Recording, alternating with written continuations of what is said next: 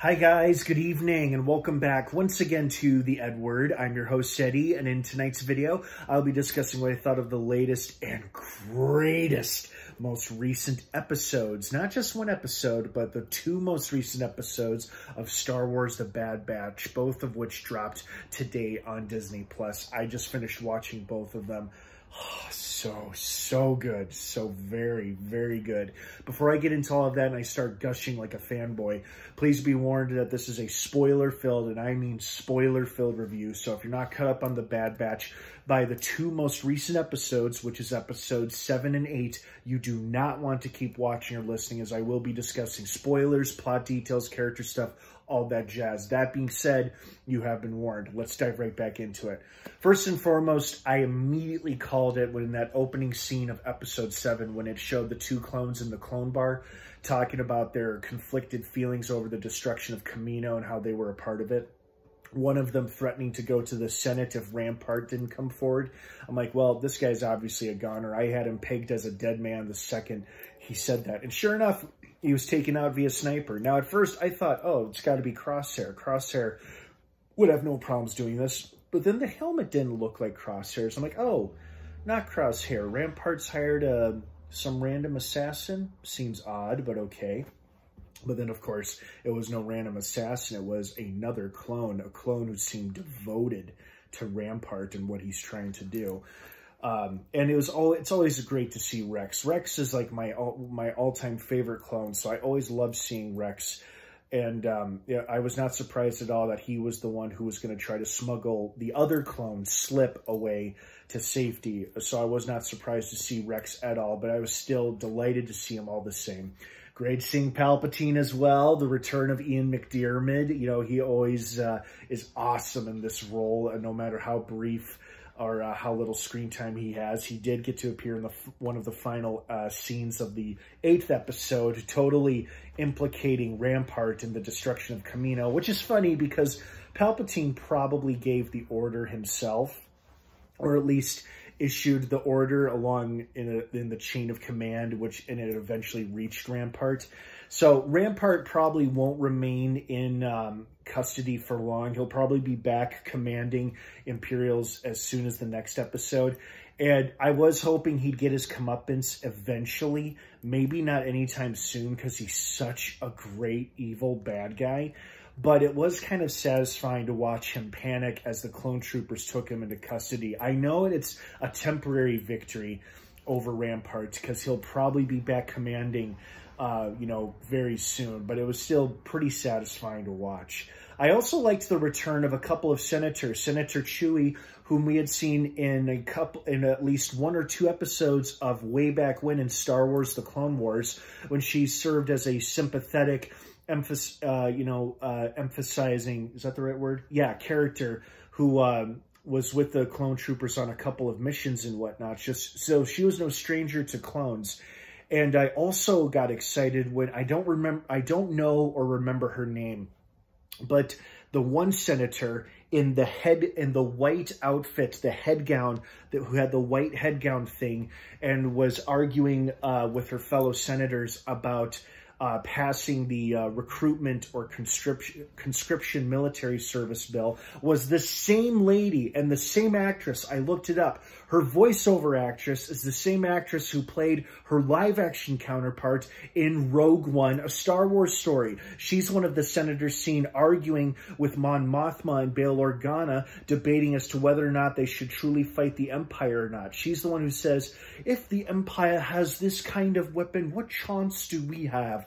Or something like that. I can't remember her name, but I do recognize the actress and her voice. In fact, she recently appeared in the recent Dune movie. She was quite good in that too.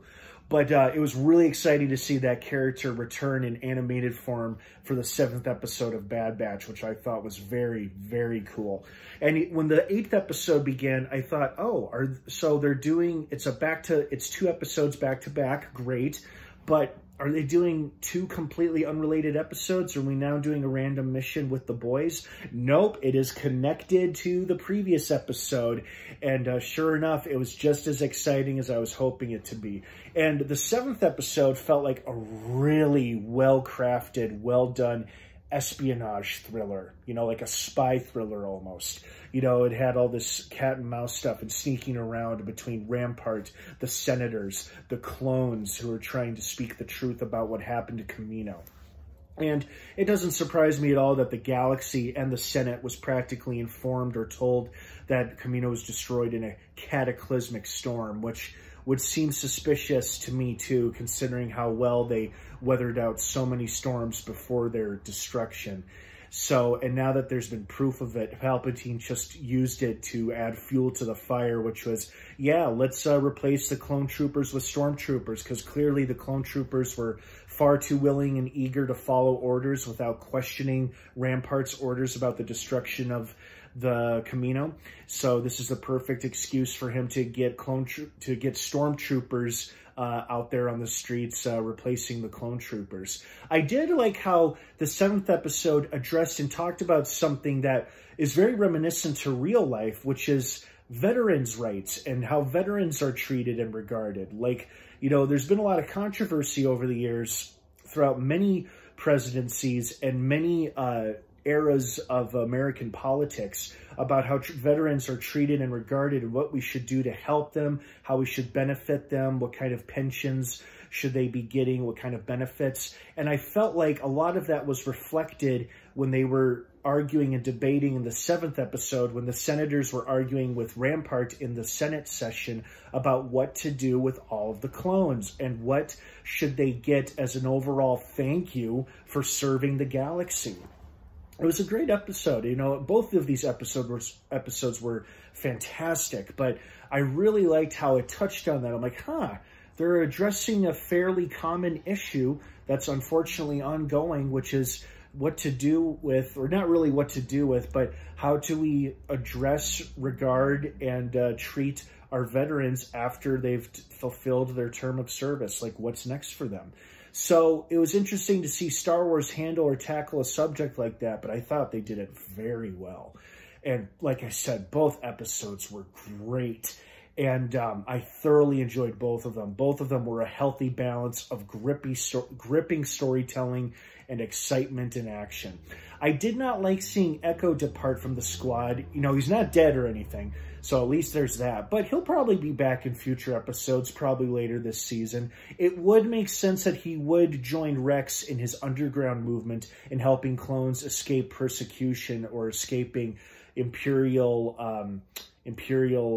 officers like Rampart, who perhaps think they know too much and needed to be eliminated. And of course, Rex would be spearheading that movement as he's a fairly independent, free-thinking clone. So it makes sense for Echo to join him. But the squad is a bit smaller now, but hopefully Echo will return to the fold someday. So like I said, fantastic 2 episodes. I thoroughly enjoyed both of them. Man, you know, the past couple episodes we've gotten lately have just been absolute knockouts, and I hope they keep this train going. So, what did you guys think of these 2 most recent episodes of Bad Batch? Did you like them? Did you hate them? Were you expecting more, expecting less? Let me know what you think down below in the comments section. Have a wonderful rest of your night. Star Wars The Bad Batch drops new episodes every Wednesday on Disney+. Have an awesome rest of your night, everyone, and of course, until next time, may the Force be with you.